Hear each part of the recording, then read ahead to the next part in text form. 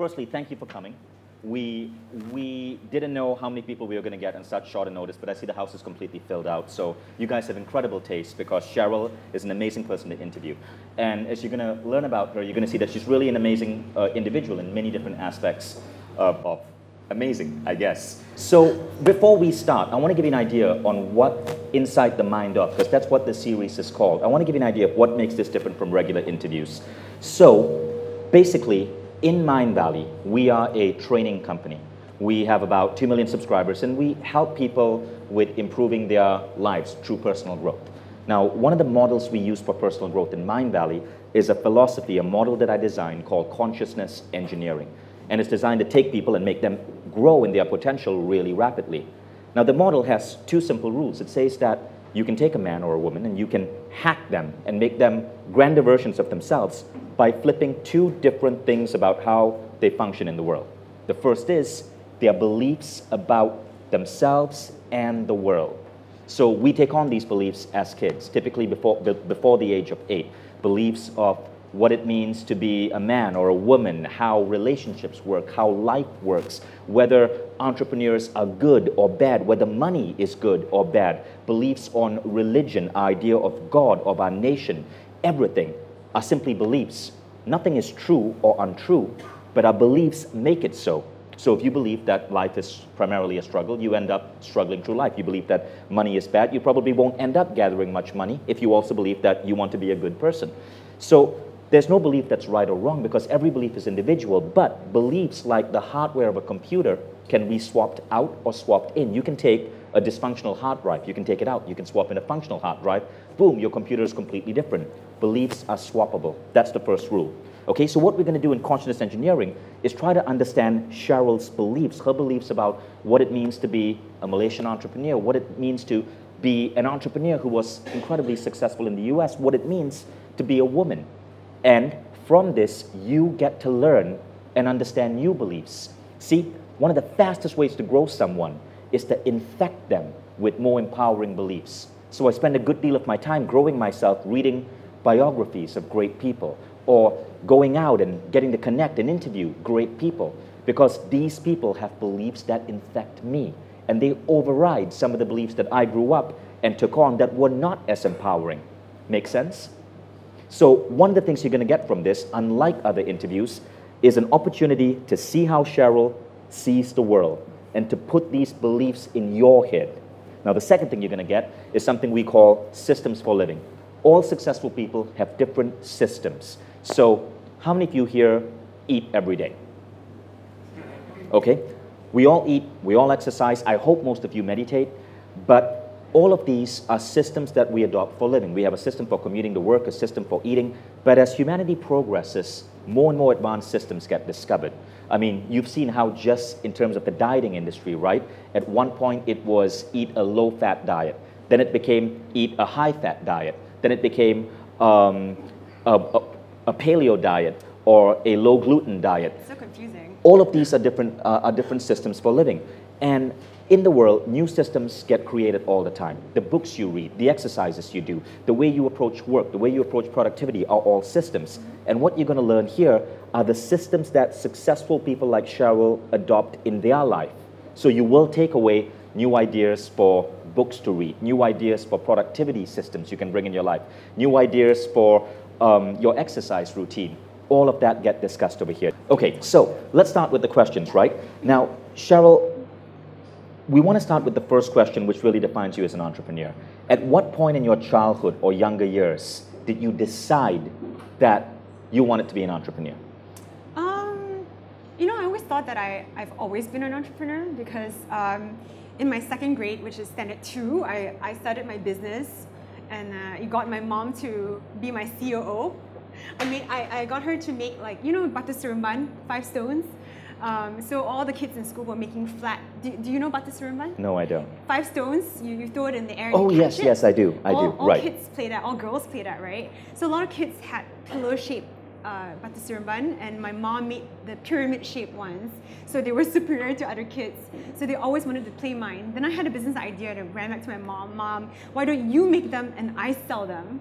And so she agreed, and I started this whole business venture in Standard 2 and made tons of money, and then the teacher like basically said, you can't sell anymore. So it started there, I think, and my mom has always been really encouraging of my business ventures. And then, you know, I went to flea markets and sold my dad's old ties and cassettes and all kinds of junk. So that's really interesting. Yeah. Firstly, so you started your first business when you were 8 years old. Yes. How many of you here started the business before you were 12? It's a very kiddish business. It is, but what I noticed, which is really interesting, and I'd love for you to maybe shed some light on it, is that many successful entrepreneurs started a business when they were, say, under 15. And it was often something very kiddish, yeah. Right? Like I had a business, I had 2 rabbits who shat a lot, and I tried to sell the rabbit poo as fertilizer to make money. Oh, wow. That must have smelled terrible. And then I bought, well, I had 2 rabbits, and one was supposed to be a guy, one was supposed to be a girl, and the idea was they were going to create tons of rabbits, so my poo collection would grow, and I could, you know, dominate, I guess, the rabbit poo industry. Turned out the guy who sold me rabbits sold me 2 male rabbits. Oh. And that was also how I ended up learning about the birds and the bees. Yes, that's now, great. What is it, but what was it as a child that made you suddenly decide that you could make money selling batu seremban?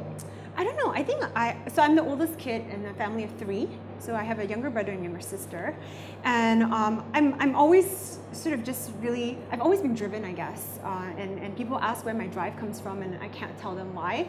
I think part of it is you're born with it, kind of. Part of it is your upbringing. Part of it is the things that you learn as you grow up that changes your mind about, like you said, what your belief systems are, right? But this is the one thing in me that I've had ever since I was young, is this entrepreneurial thinking. Like, I always want to think about different ways to optimize things. When I do something, I will always find ways on how to do it cheaper, how to do it quicker, how do you do it more efficiently. So that kind of thinking kind of propagates. All right, how do you then use that thinking, that obsession almost, to then make money, right? So I would always hack ways to make money as a little kid. So it seems like I see 2 different beliefs there that come together that help you become a successful entrepreneur. One is the belief that anything in the world I see, I can make more efficient. And the other one is the belief that I can sell that and make some money. Would that be correct? Yeah, so the part is correct, but I think the part where my mom was very encouraging, because a lot of my friends at school in Malaysia, you know, parents are more conservative, right? So my friends' parents would be like, don't work, or don't work part-time, don't sell something, you should be studying in school. So my friends' parents would always emphasize grades. But the funny thing is, my parents never really emphasized grades for me. So they would let me just run amok and do whatever I want to do. And what else did you do besides batu seremban? Oh, I sold lots of things. I mean, I did door-to-door sales. How old were you? I was like, I was Form 2, so I was probably 8 years old?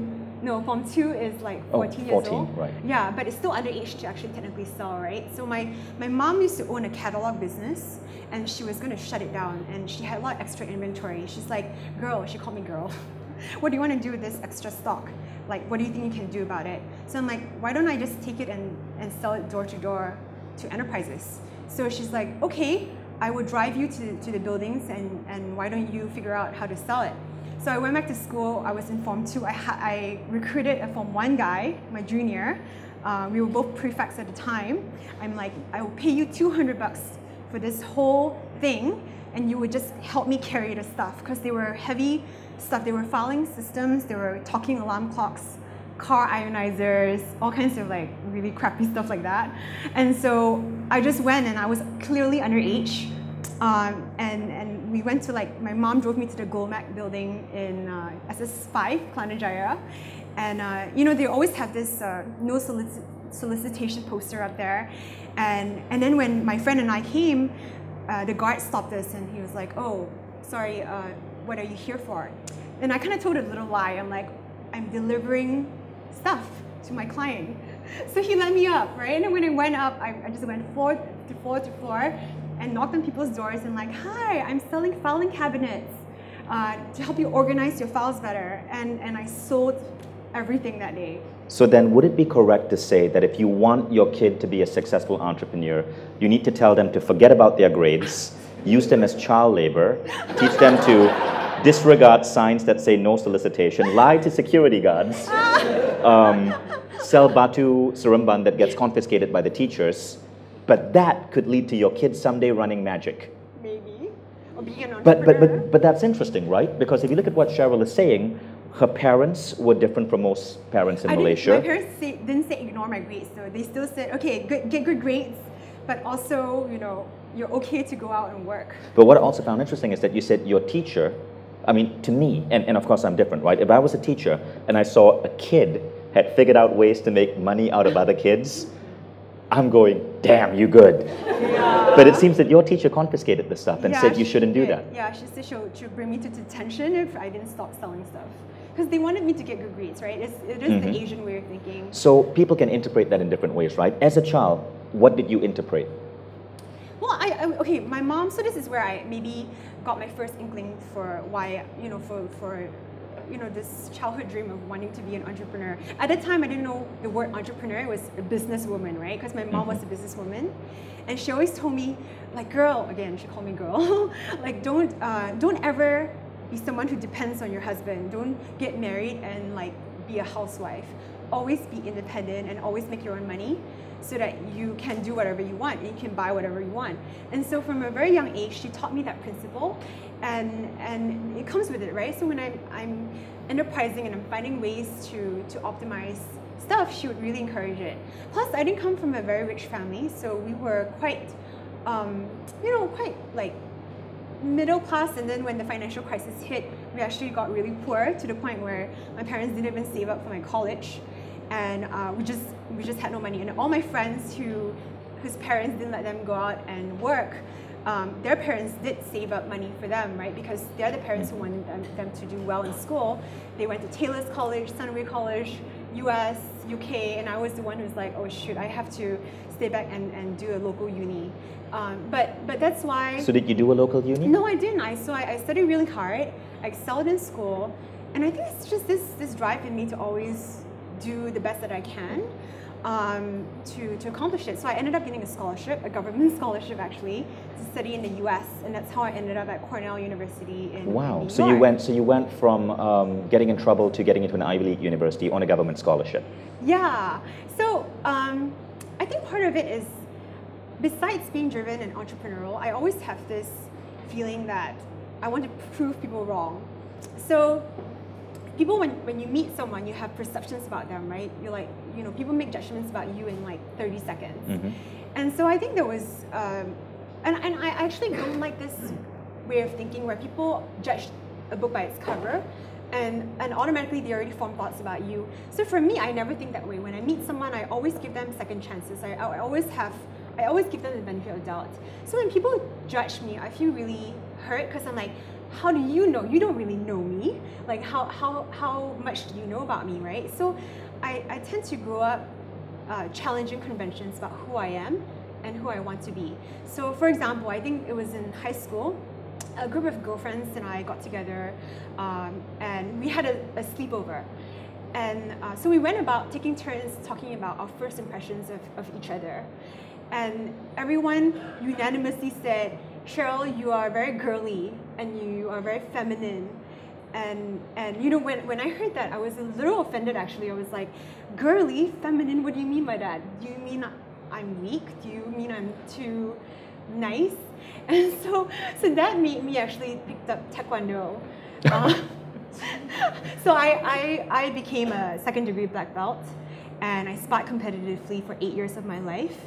I play squash, I play golf, I drink scotch, I snowboard. So I do a lot of guy things, and I became an entrepreneur, right? So that's awesome. I'm a second-degree black belt as well. I sparred for 7 years of my life. We should spar after this and charge the audience 40 ringgit, right? And the winner takes all the money. That'll be awesome. When was the last time you sparred? Let's not answer that. But go on. Yeah. So I'm always challenging conventions about who I am. So going back to like golf, right? For example, I hated golf. I just, the game, I didn't understand golf. Like, I'm sure you don't golf, right? No. Like, yeah, so people who don't golf hate golf because it's like wasting time. And you don't really get exercise out of it. You're just hitting a damn ball, and most people who golf are fat and old. Sorry, does anybody here golf? Sorry. Would you like a refund? I golf now. I'm golfing this weekend. So I hate it. I'm afraid of heights. But I went skydiving. But wait, let's stop there for a second, because there are so many different events in your life that you've brought up. And what we are trying to do is try to understand beliefs, right? Yeah. Beliefs you had about the world. Because does anyone here have a daughter? Anyone else who's the parent of a baby girl? Okay, so I have a 1-year-old daughter, right? Her name is Eve. And one of the things that fascinates me about interviewing women like Cheryl is, I wonder how as Eve grows up, she would perceive her gender roles, okay? And so I found it very interesting that you felt angry that you were called girl-like and feminine. Yeah. Why do you think you felt angry about that? It wasn't anything bad, to be honest. Until today, people have those impressions about me, and it's something I can't change, right? But I think it was what comes with that, with the connotation that comes behind that, right? Is that when you're being labeled as something, that's why I ask you, don't ask me questions where I have to tell you 5 words to describe myself. I don't like labeling stuff, because that confines you into a box. That oh, I'm this or I'm that, but I cannot be something opposite.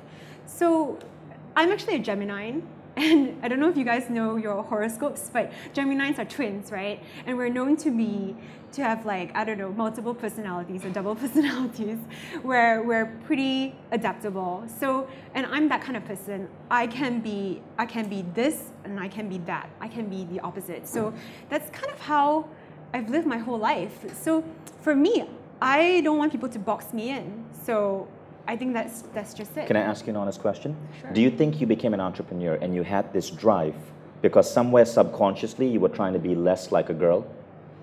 Probably. I think one of the, yeah, probably. But it's also, I don't think it's more like less a girl, it's a girl or guy thing. I don't think it's a gender thing. But it's more like, well, I can do it too. I always have this mindset that, why not, right? I think I can do it. So there's no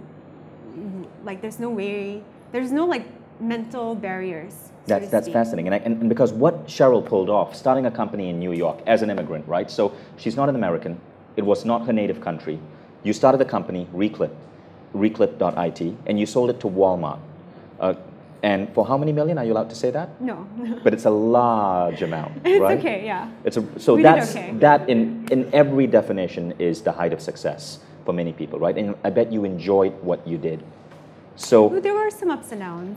So to get there, I mean, to get to that level, if you think about why parents today spend all that money sending their kids to college, it's because we want those kids to have the tools, the knowledge, the education, so they can get a good job, retire, someday live a good life. And what you did was, in your 20s, you already made a ton of money because you started the company, you became successful, you sold it. But it wasn't planned. It wasn't planned. But something about you, something led to that drive. And I wonder, what is that? Because it's not just you. There are lots of other 20-year-olds I've met here in Malaysia and outside who've been able to shortcut that definition for success. If you could think about like 3 or 4 or 5 things that happened before you were 25, right? I would love to hear you share that, because that might give us a clue on what beliefs and messages we need to put in our kids. I already noticed one.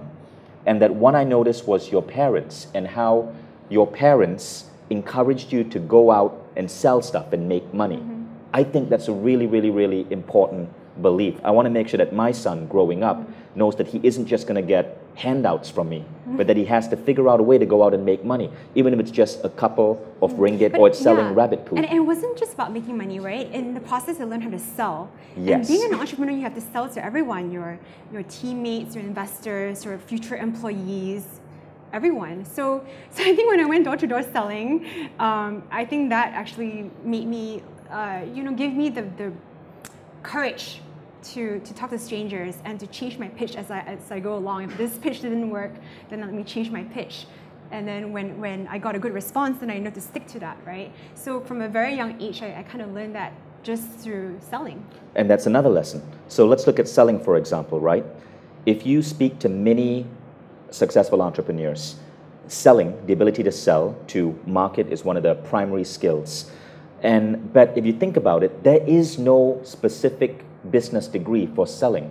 I remember reading one book. I can't remember who the entrepreneur was, but he criticized Stanford University. He said, you go to Stanford and you see all these different courses as part of their MBA program, but there's not one single course at Stanford on how to sell. Because in many elite universities, Ivy League universities, they see selling as a slimy skill.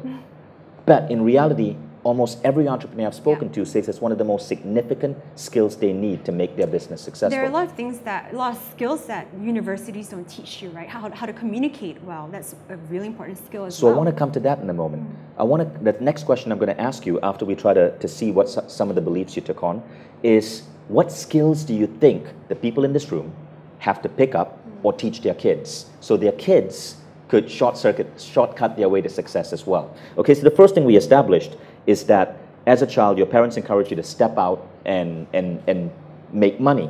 The second thing we established is that you learn to sell. Selling is important. The third thing we established is that you were not given handouts. You had to find a way to pay for your own university or study hard and get a scholarship.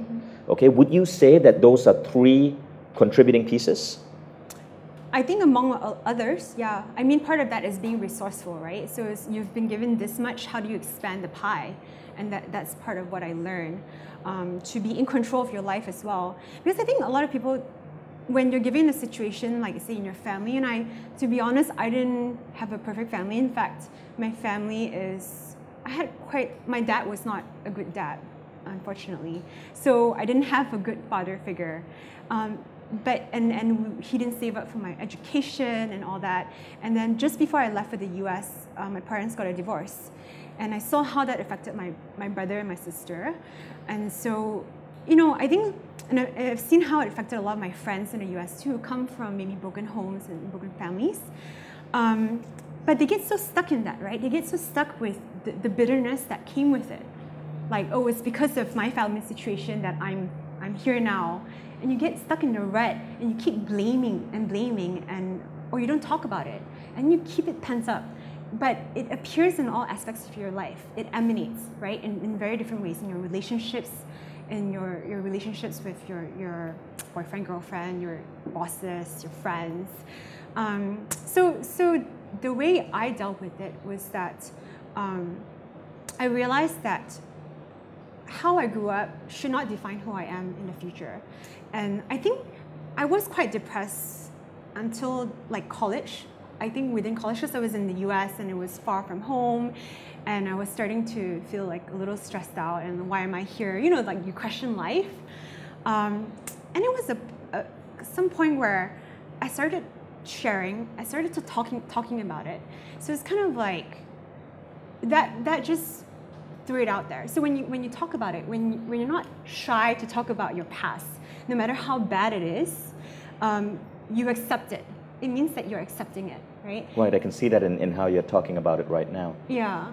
And so when you do that, then you're no longer controlled by your past. And then you let go of your past and you let your what do you want in your life define who you want to be.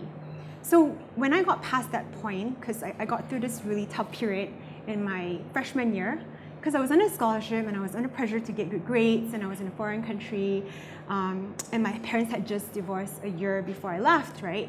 So was that when you started your business, when you were a freshman year in university? No. Well, I started a few businesses as a kid, right? And no, but I was just very active in university. I started a club. I brought, there's a whole new story. I brought a labyrinth to campus. I raised a lot of money for it. I was pretty much like the president here, secretary here, treasurer there. I just wanted to immerse myself in the American culture, because I'm like, if I'm here, I'm given this one shot to study abroad, what is it about life I can learn from the Americans, right, that I cannot learn here. If I were just to sit in my room and study and get good grades, I could do that in a local university here. I don't need to be abroad to do that. So then I really thought after that first year, when I didn't feel very good, to find what is my purpose here in the US. What do I want to learn from these successful people? And what makes America, America, right? One of the most powerful countries in the world. And what did you find? So I think I found myself. I think in the US it's very open and very transparent, right? And that whole culture taught me to be open about it, to talk about it, and not just bury things under the carpet. Because the more you do that, like I said, the more pent up it is. So by doing that, I think my life just flipped for the better, right? Of course, I went through a lot of ups and downs throughout other journeys, but I think that was when I could really achieve my full potential. Now, how many years after university did you start Reclip? So I didn't start it right after uni. I had 3 jobs because as a Malaysian, if you don't have a visa, right, you can't just start a company. So I had to do my H-1B visa, and then I got my green card. I was very lucky. It was a very long, arduous process, and then I was able to jump ship.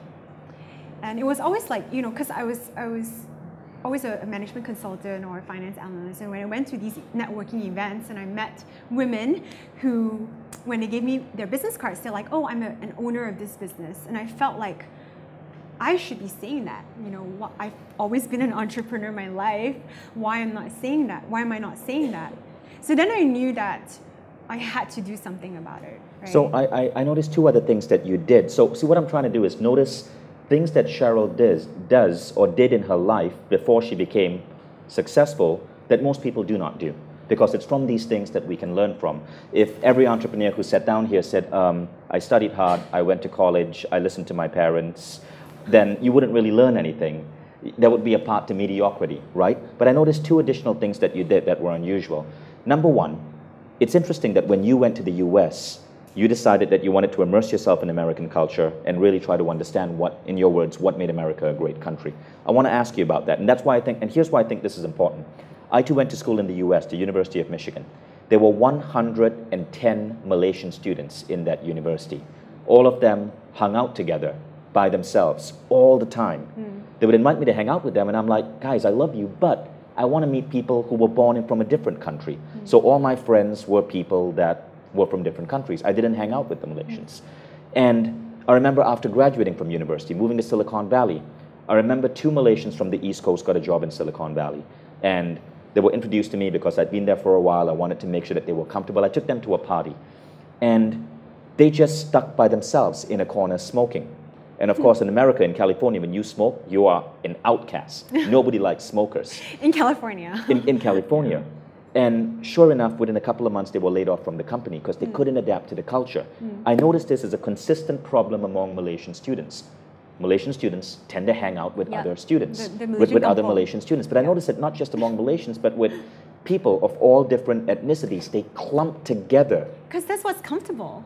Right. But you forced yourself to do something different. I'm trying to understand why, what drove that, and how did you make yourself comfortable? Yeah, I mean, that first year, of course, when it's a strange land in the first year, I did hang out with a lot of Malaysians. But it was that period after first year, I told you, I went through a little bit of a depression and kind of trying to find myself. And the same reason, like if I were to just hang out with Malaysians, then why can't I just do it here? I've been very lucky, one of the lucky few ones to get selected by JPA to go on this scholarship, and the scholarship was probably worth around $250,000. Wow. Yeah, the whole thing is freaking expensive to go to Cornell. So why am I here, right? So then there was a mind shift. I also went to this leadership camp. I don't know if you know, do you know Chin Chow? No, but I did go for leadership as well. See, we have leadership. Yes, we have a lot in common. Wow, I didn't know that. So Chin Chow is this guy who was my 1-year senior, and he's the COO of Groupon. And he was the reason why I went to Cornell, actually, because I didn't know any universities in the US, and Cornell was my first choice because of Chin Chow. So when I was kind of depressed, Chin Chow was like, I just attended this leadership course, and I think you should attend. And the leadership is like a 3-day, 5-day camp. where they put 50 engineering students with 50 human ecology students or psychology majors together because they wanted us to really embrace each other because one is technical, one is very non-technical, right? And that whole course just like changed my trajectory.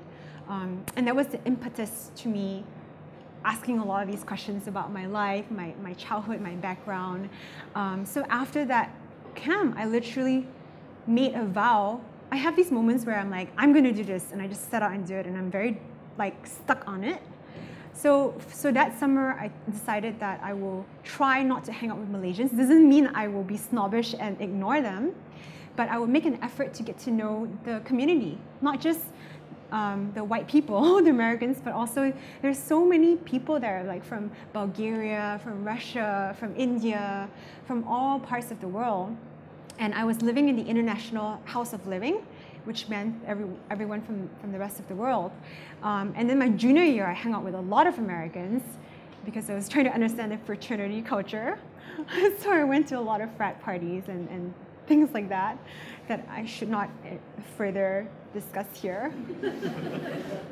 Yeah, but it was very interesting because it opened my mind. I think. So what do you think would be different about Malaysian culture versus American culture?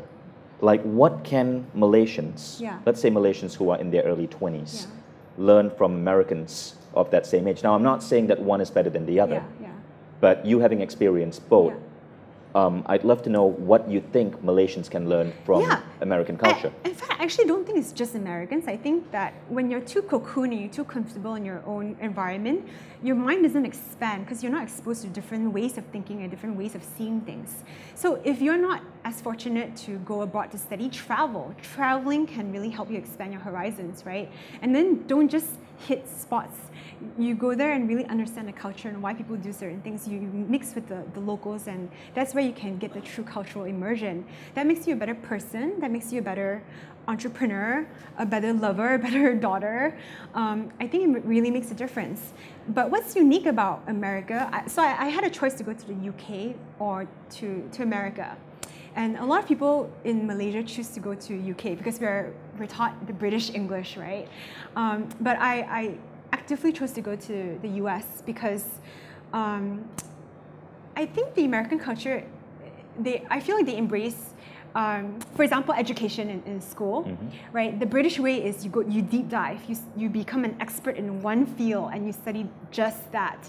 And I'm the kind of person whom I'm like, I'd rather be a jack of all trades, master of hopefully one or two, but I like variety. And I think that's also another principle of my life principle is to try different things. I'm not the kind of person who would go to the same restaurant over and over again. I'm the kind I want to try different things because if you don't try, you never know how you feel about that new food or that new restaurant, right? So I feel like the American system embodies that. They don't just, like when I went to school in engineering, you had to take humanities. I took relationship psychology. I took wine tasting. I took landscape. Wine tasting? Yeah. Seriously? It's the most failed course at Cornell. You took that for the education or? Both, yeah. And I actually even taught it the next semester. It's because all the TAs get to bring home the leftover wines. So wow. I got paid to bring home wine. Incredible. But that's very true about the American education system. I studied drama and theater. I studied photography. I remember my first year engineering school in University in Michigan, I started signing up for all these theater classes. And my parents were really, really, really freaking out. They were like, what is going on? But look at me, I'm now on stage. It paid off. So before we deep dive on that, okay? What is it? Because you are charged with a really big goal to help raise entrepreneurs in Malaysia. And that's why it's so important, that's why it's so interesting to understand how you see the world. What do you think in Malaysia can be done to create more entrepreneurs? What could we do in our schooling system or our education or our values or our culture or our beliefs as a society? Changing the education system. I don't know. That would take a miracle. I don't know. What do you guys think? But what specifically would you change? I mean, and it doesn't have to be the education system. Yeah. It could be a belief system. It could be values that Malaysian parents send to their kids. What do you think are some of the key ingredients that we might want to adjust to create more entrepreneurs? To create more entrepreneurs, I guess, I mean, it's the same stuff, right? Like failure, accept failure, and understand that, or how do you educate people that failure is a good thing? That's a big one. So I was talking to a guy called Salim, who is a head of Singularity University in Silicon Valley. And Salim was brought to speak to the Malaysian Prime Minister to advise him on how to raise entrepreneurs. And I asked Salim, what did you tell our Prime Minister? And Salim said, I told him that what Malaysia should do is create a competition, and in that competition, that awards ceremony, they want to call up the 3 Malaysian entrepreneurs, nominees, who had spectacular failures, have them share their failures, then give an award to the person who failed the biggest. Because what he said is the problem with Malaysia, unlike Silicon Valley, is that in Silicon Valley, when you're talking about your life as an entrepreneur as a failure, you will say something along the lines of, so I started this company, then it bombed, then I lost everything, then I was sleeping in a friend's couch for a while, and then you'll ask them, so what are you doing now? They go, oh, I'm starting my next company. But in Malaysia, it's a taboo. To talk about failure is a taboo. It's like you failed. You have disappointed your parents and your culture. So that's a really, really, really big one. It is like that. So at Magic, we're hiring. I know I'm not supposed to talk about it, but I'm hiring. No, you can talk about Magic. I'm hiring failed entrepreneurs. That's awesome. No, because I think that is awesome that you've tried it. Please continue the applause. And I fail, right? And I want, I'm sorry, I'm not supposed to talk about Magic, but I want entrepreneurs to lead an entrepreneurial ecosystem. Otherwise, how can you build entrepreneurs if you don't understand what it's like to be an entrepreneur, to fail or to succeed or to raise money? So do you want to start that awards ceremony? I know an amazing space. Sure, we can do it here. Awesome. But okay, so another side story to this is that in November last year, we brought 50 plus entrepreneurs, Malaysian entrepreneurs to Stanford, to Silicon Valley for 2 weeks. So in one of the sessions, the professor said, the Silicon Valley professor, the Stanford professor said, do you guys know that more than half of you in this room will fail? And then all the Malaysians went, oh, they were all like, shh, like choy, like pantang, Don't say that, right? And it was so funny because they took it so seriously, and they were like, "Why would you say such a thing?" Kind of, And then I kind of got up and say, "Hey guys, actually, if half of you guys fail, the other half will succeed. Should hire and push the guys who failed."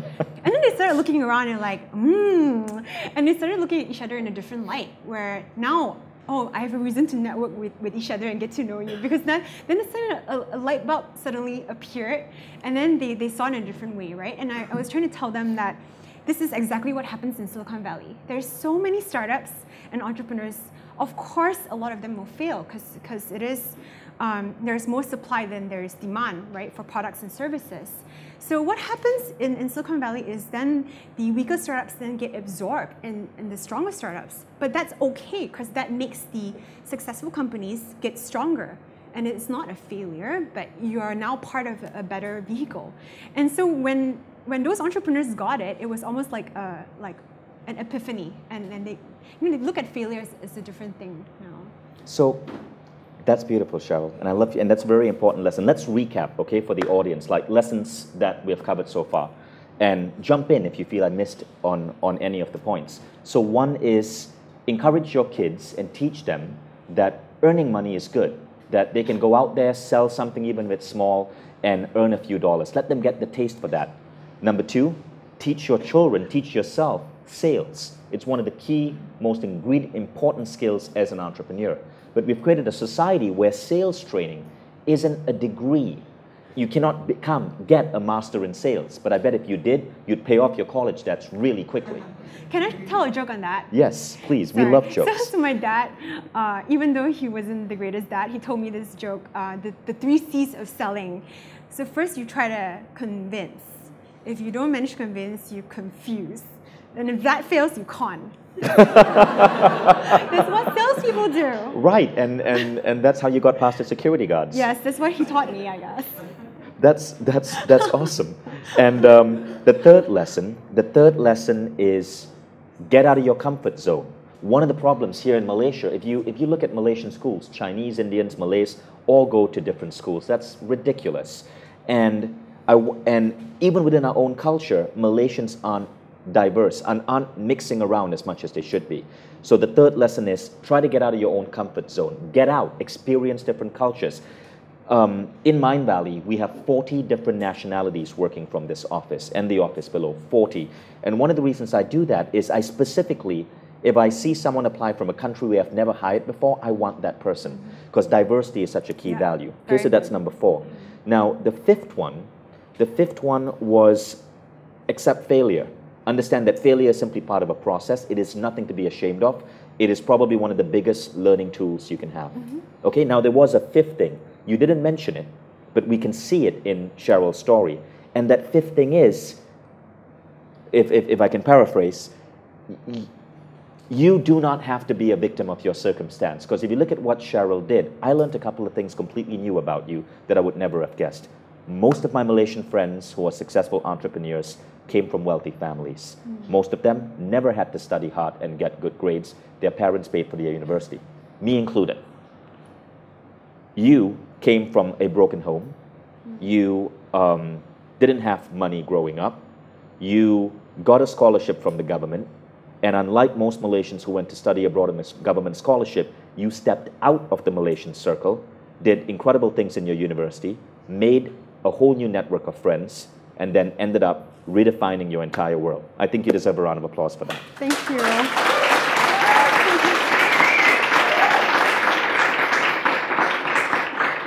So let's go on to what happened after university, okay? But before that, there was an interesting thing. You wrote an interesting blog post that many people have asked you about. I want to now learn about some of your systems. How is it that Cheryl runs her day-to-day life, right? So now we want to understand, we've tried to understand your beliefs about the world. Now we want to try to understand what makes you you. What are the practices that you put in from the time you wake up in the morning to how you get your job done that make you effective? Because you have a massive task that you're doing right now. So first, let me ask you the question on the blog post. What are your guiding principles in life? Okay, so did you read that?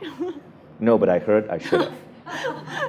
Yeah, that was a long time ago. So, actually, no, this was a couple of years ago. It was when my grandma died on my birthday.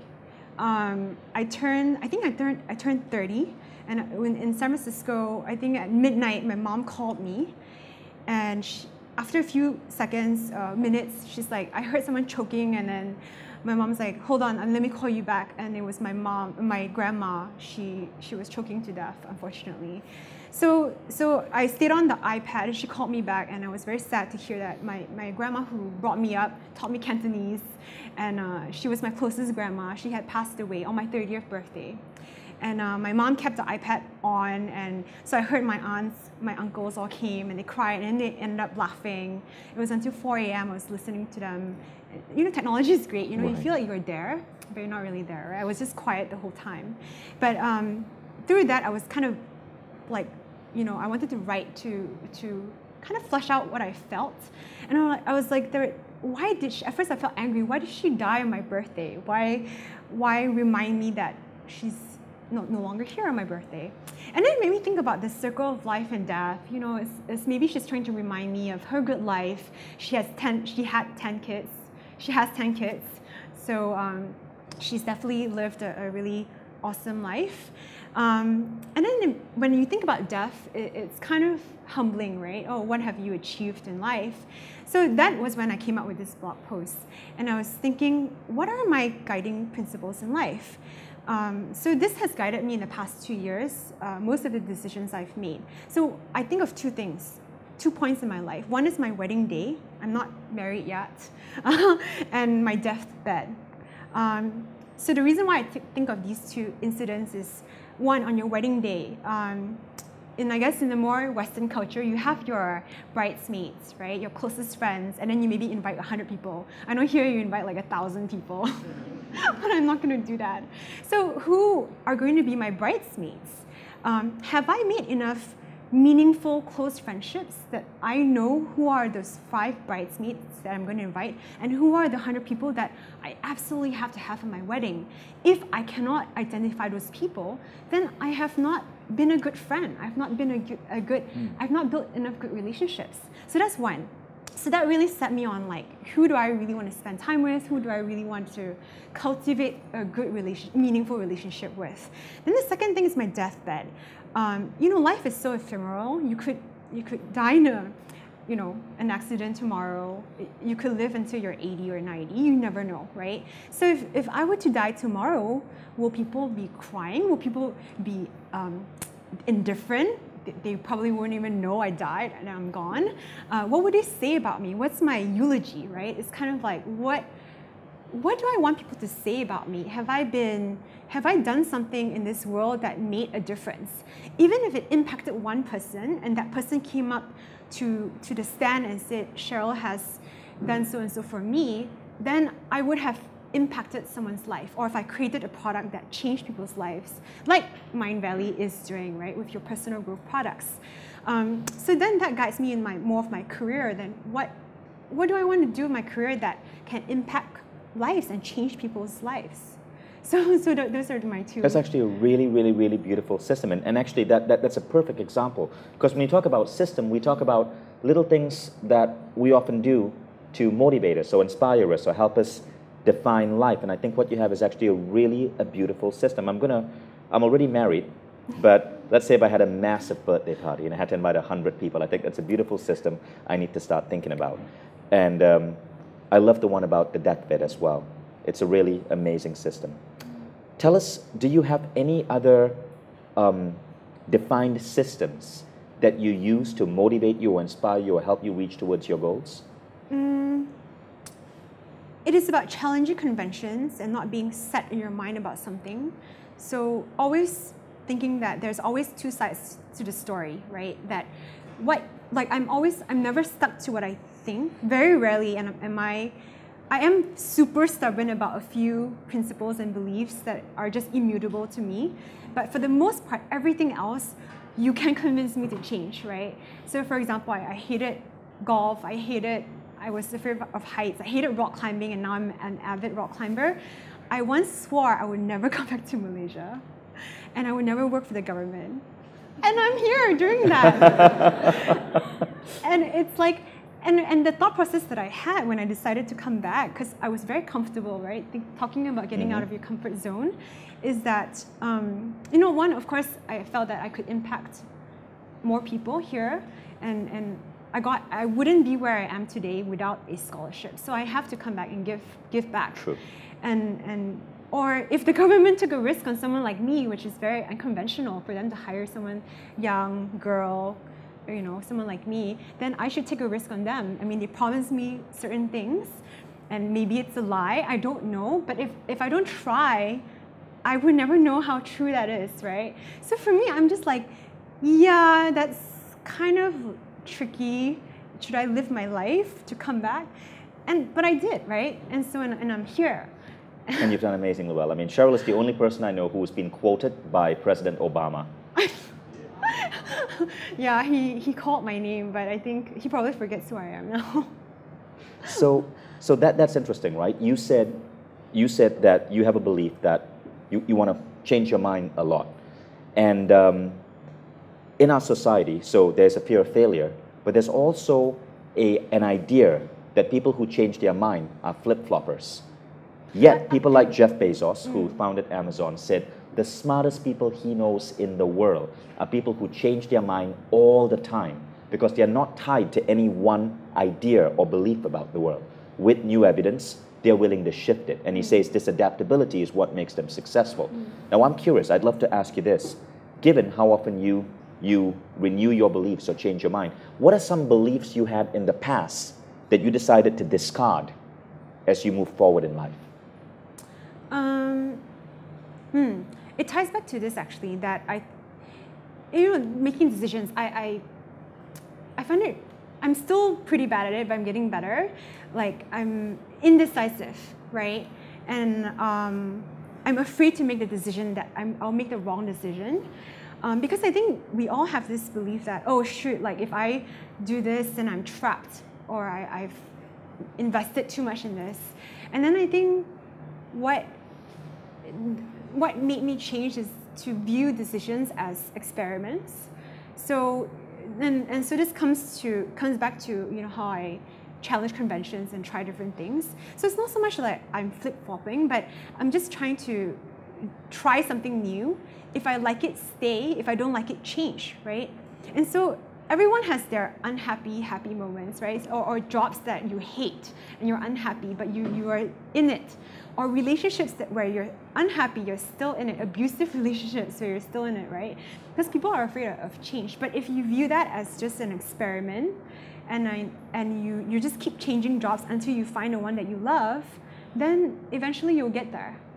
So it's not about just flip-flopping. It's about daring to move if you're not happy until you're happy, right? Until you find something that is midpoint where. So let's talk about you, right? So after university, what different jobs did you go through before you started Reclip? And what was that phase or that aha moment that made you do that? I was a management consultant because I had the visa thing.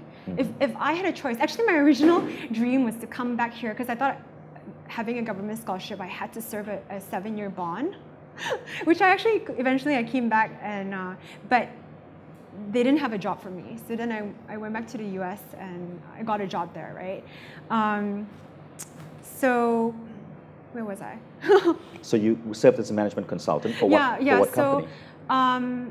Well, I was in an engineering company, like wastewater engineering firm, because it's not easy to get a visa in the US. So I was an engineer. I had to get a job in engineering, which I didn't like at the time. I wanted to be a management consultant, right? So I got another scholarship to go back to Cornell to do my master's in engineering management. So in the US, it's really funny. If you have that word management in there and you're trying to get a management consulting job, you can. Otherwise, it's just really hard, right? So then I ended up being a management consultant, and I thought that was the dream job that I wanted. But it wasn't. It actually sucked because that was when the financial crisis happened. And most of our clients were like Amex and a lot of the big credit firms. So it was the most unglamorous time to be a consultant where all my projects were cost-cutting, firing, outsourcing, and all that. So I was quite jaded with that. And I had a really good friend and mentor who's now a partner at Andreessen Horowitz. It's a famous VC firm in the Valley. So I told him, like, you seem really passionate about what you do all the time. I hate my job and I feel like I'm stuck with it. What should I do? So he's like, well, Cheryl, think about what you're passionate about. What are your 3 biggest passions? And then he forced me to say it. So I was like, at the time I was in New York City, I was like, food, I'm a foodie. I like to travel and I like fashion. So it seems superficial, right? But that's kind of, well, that's what I can think. So he's like, Cheryl, then think about ways to get closer to that, right? You don't have to jump jobs right away, but think about ways to get closer to that. So I started thinking, well, I can't really travel all the time. I can't start a travel agency, but food. There are a lot of food critics in New York, food bloggers, food newsletters, and all that. So I actually ended up getting in, and I was a food critic, a restaurant critic, where I was paid every week to dine, and I actually ended up dining at 2/3 of the Michelin-starred restaurants in New York, and I wanted to work for a food newsletter, and I was working toward that industry to eventually open a restaurant, because I thought, okay, that's what I want to do, be a restaurateur. Because I didn't understand the concept of startups at the time. There wasn't really such a thing, or tech entrepreneurship. So I thought, okay, yeah, let's be. But then when I went into the industry, and I realized, and I almost signed up for a French Culinary Institute to learn how to be a cook, I realized how grueling it was. I realized that I don't want to be in the food industry. Half of restaurants fail, right? It's such a risky business, high capital. And so then, but I tried. At least I worked toward that path, and I realized it's not for me, right? And the next industry I went into, then this is my first exposure to tech. It was in fashion, right? So I did food, and then I did. So I thought, okay, let's try fashion out, right? So my first startup idea, my silly startup idea, was actually a virtual wardrobe closet. Because in New York, you had tiny little closets, and women have to be so fashionable, so they always shop. But I'm like, how do you recycle your clothes? And I interviewed all my girlfriends, and they're like, I donate it, or I throw it away, or I give it away. I'm like, that's so wasteful. What if I could scan every piece of clothing in your cabinet, and the clothes that you don't want anymore, you list it in a platform, and people can buy or rent your dress, right? So I went through like the whole 2 months on a side project trying to figure if I can do that. But it ended up being too complicated. And that's when I came to the next idea, where it was City Pockets, where I was trying to help people figure out a way to organize all the vouchers they're buying from Groupon, Living Social, and whatnot. And that was the idea that caught on, and I convinced my co-founder to join me, and we got accepted into an accelerator program that offered us funding, and we quit our jobs to do it. So it was a few iterations to get there. And City Pockets became Reclip.it? City Pockets became Reclip.it. We had to shut City Pockets down when Groupon IPO'd because the whole industry crashed. They went from being the darling of startups to like the nightmare. And no VCs will come 10 feet close to you if you are remotely associated with that industry at a time, right? And so having seen that, I'm like, there's no way we can raise another round or continue working on this product. So that was one of my most painful experiences being an entrepreneur, is this baby, this first product that you started out with and you raised $1 million with, and you had to shut it down, right? But then again, it comes back to that thinking where it's okay, it was an experiment, it didn't work. Let's try a new experiment with the money left over, because we raised almost $1 million. We had half the money left in the bank. So it was a decision at that point, do we give back the other half to the investors and be like, oops, failed, let's try a new venture? Or do we take the other half of the money and convince our investors that let us take another shot? And how many years did it take before this second company, Reclip.it, you were able to sell it to Walmart? 1.5 years. That's incredibly fast, 18 months. Yeah, it was about 1.5 years, 2 years really with the first product, and then about 1.5 years, more than 1.5 years, almost 2 years with the second product. So let's go back to you. Now, if you were that VC, or if someone came to you with a business idea, what would you look for to know if you want to invest in that person and that idea? You know, Paul Graham of Y Combinator wrote a lot about this, what he looks for in a startup founder, and I cannot agree more. It is resourcefulness. It is one word, if I can only use one word, it's resourcefulness, right? He also wrote, I think, a little bit of naughtiness. A little bit of, you cannot be the kind of person who is following the book, right? That's why I'm an entrepreneur. I'm a rebel. I'm a nonconformist, which is why magic structure doesn't quite work. What's the naughtiest thing you do? Oh, many. I don't know if I can say it I just wanted to be able to ask you that question on stage. Maybe next time. Okay. So now, if money wasn't the problem, let's go back to funding it and money. So you said the things you'd look for are resourcefulness and naughtiness, right? But now, let's say you had unlimited money. What problem would you want to fix for the world? This sounds like a beauty pageant question, right? It's a tough one. If money wasn't an issue. Yes. Well, I was very into wearables. I was very into actually quantified self. So tracking data about yourself, because I truly believe that if you have data about yourself, it changes behaviors, it changes habits, right? So I want to probably build something. Actually, before I came back to Malaysia, I was on track to start another company in that space, in the wearable space. Because I think what's missing right now in the industry is you have all these trackers that give you a lot of data about yourself, but it doesn't tell you so what, right? So one of the experiments I did was I had this sleep tracker called Sleep Cycle. I don't know, have you guys heard of it? It's an app. Yeah, I have that. Yeah, you turn it on and it tracks your sleep. If the movement, then you know you wake. But a lot of people didn't know this feature in that app, where it's a note feature. So you can, so I use it as an alarm. What the app does is it wakes you up within a 30-minute cycle, because it's your REM cycle. So it knows when you're in light sleep and when it wakes you up with the alarm clock, you're not groggy, you're not in deep REM sleep, right? So I love it for that feature itself is amazing. But because I set my alarm every night, because I want to get 7 hours of sleep every night, I can set metrics where, oh, did you do yoga? Did you drink coffee? Were you stressed out? I don't know, did you have sex?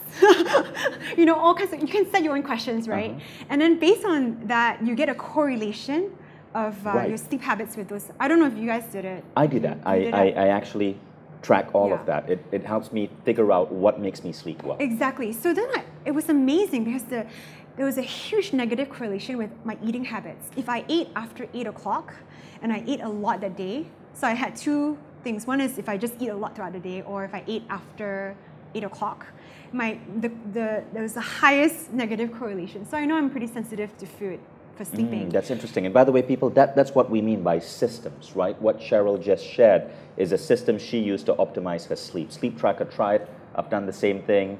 It's a really, really useful tool.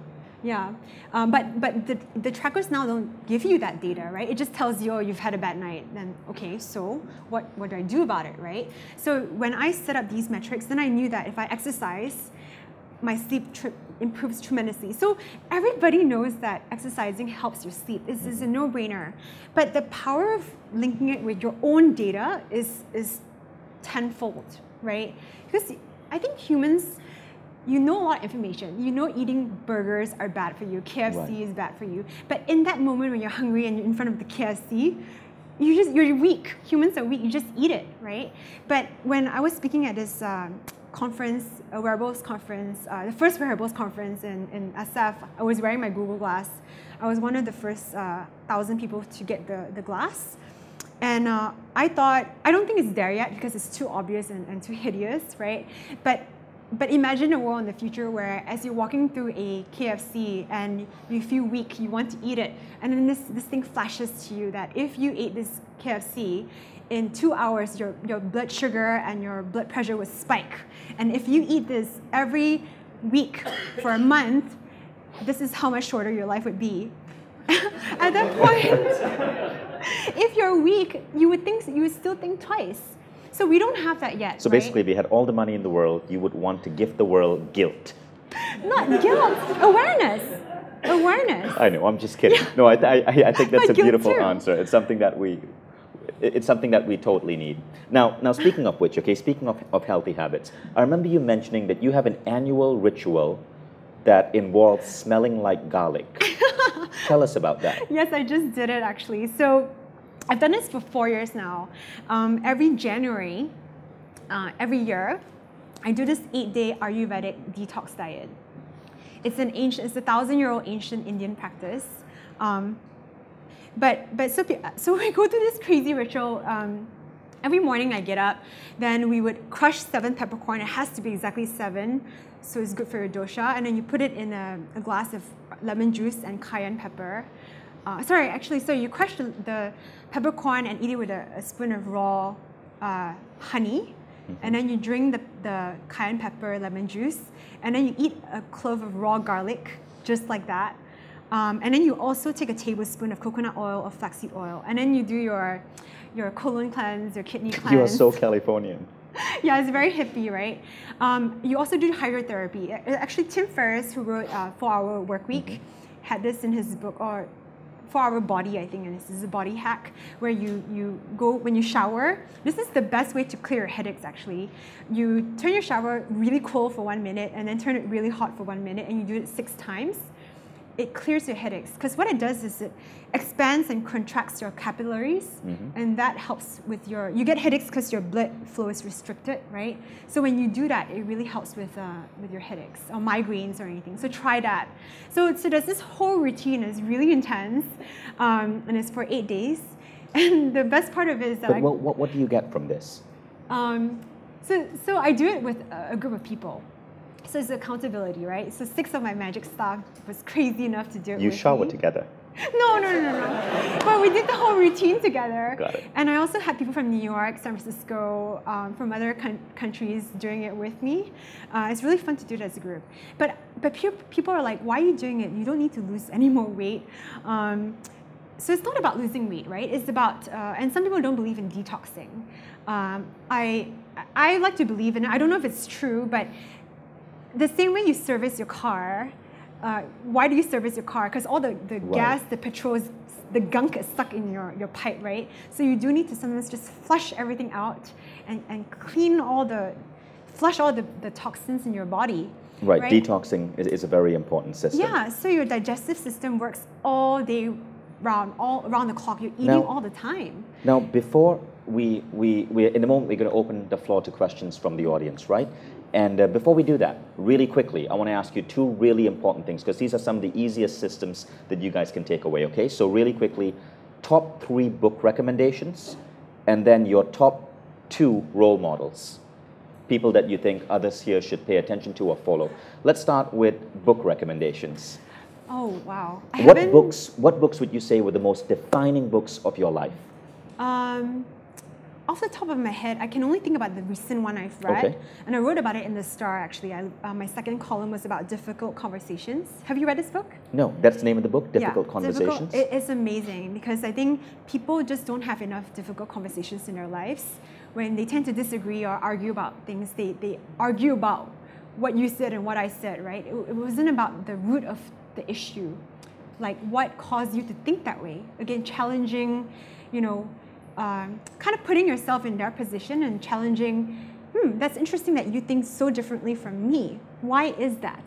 And so often people just don't ask that question. They're just like, oh my gosh, like, why are you such an asshole? Why do you think that way? Why are you so different from me, right? You don't like people who are different from you, and you think you're right all the time. But if you just flip it a little bit and just turn it into a question, that's interesting. Why is that, right? Then you have deeper conversations about why. And I think people just tend to avoid conflict. They don't like to be confrontational. That's a good book recommendation. Let's go on to the second one. The second book recommendation, I think they're more entrepreneurial. Maybe like Founders at Work. So talking about failure, Founders at Work is a book that documents all the most successful entrepreneurs. Who is the author? I can't remember the name, but it really tells you the stories that you don't hear about. A lot of the successful companies went through a lot of pivots, a lot of failures before it got to where it was. So that book was one of the first books I read when I was starting out, to make me realize that, hey, it's okay to change, right? Products do pivot. And the third book that you'd recommend people here read? Oh, I've read a lot of books, but for some reason I can't think of. That's okay. Let's go on to 2 role models that you think people here should follow. I don't want to say my mom, because that's just boring. I would actually say Lady Gaga or Madonna. Okay, here's why. I remember a few years ago, I was watching MTV music videos, VMA, right? The top 5 historical or the decade's most popular video. 4 out of 5 were women videos. It was like Janet Jackson, Madonna, Lady Gaga, and Beyonce. And then the 5th one, it was Jay-Z, or I can't remember. So I was like, wow, like 4 out of 5 women, right? Why can't we have that in tech? Why can't we have that in general occupations? But in entertainment, you get that, right? But anyway, then I zoom in on Lady Gaga and Madonna. They are weird. They are just dead weird. But they stand out, and they're so different and unique. And I guess for me, the lesson to learn here as an entrepreneur is that dare to be different and dare to be bold, dare to make a statement and be crazy, right? Because yes, she is crazy, and you either love her or you hate her, but at least she has people who love her or hate her, versus other people who just blend into the background and you're just nobody, right? So I guess the lesson for me is in life, you have to, that's how you reach your height of your potential, is if you do something crazy. Otherwise, you're just gonna be someone that nobody remembers, right? So I think that's why, Lady Gaga is not my actual role model, but I think that's. But the idea of being unusual, being insane, being yourself, and not feeling that you need to lock yourself in just to not be judged is an important idea. Correct. Yeah. That's awesome. Yeah. I just want to say that it's been an honor interviewing you. I've always thought you're a remarkable person based on your accomplishments. But being able to see the real you, to understand how you grew up, what you went through, the challenges, how you think, my respect for you has just grown so much more. And as the father of a little girl, a little Malaysian girl, I'm so glad that in Malaysia we have women like you, so my daughter has someone to look up to in the future. Oh, you're being too kind. Thank you.